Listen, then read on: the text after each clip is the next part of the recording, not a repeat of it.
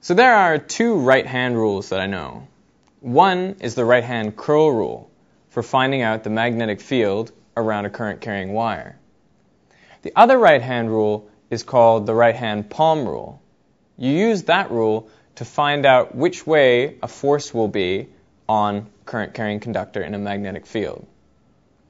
So in motors and generators, we often deal with a loop of wire. That's what I have here.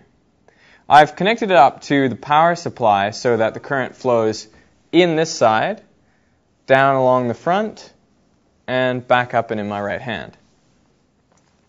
Now let's say that this coil were sitting in a magnetic field. Let's say we had a north magnet on this side and a south magnet on the other side. So the magnetic field lines are running from my left to my right, like that. Now, if I want to figure out which way this coil will turn, I need to think about this wire and this wire. I know that the current is coming in this side, and it flows outwards along this side of the wire. Now I put my fingers in the direction of the magnetic field, my thumb in the direction of current, and my palm pushes the way the force would be on this wire.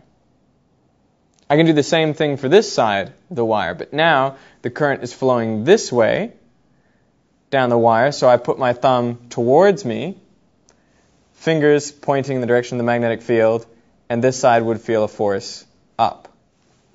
So this coil in this magnetic field would tend to turn, from my perspective, anti-clockwise.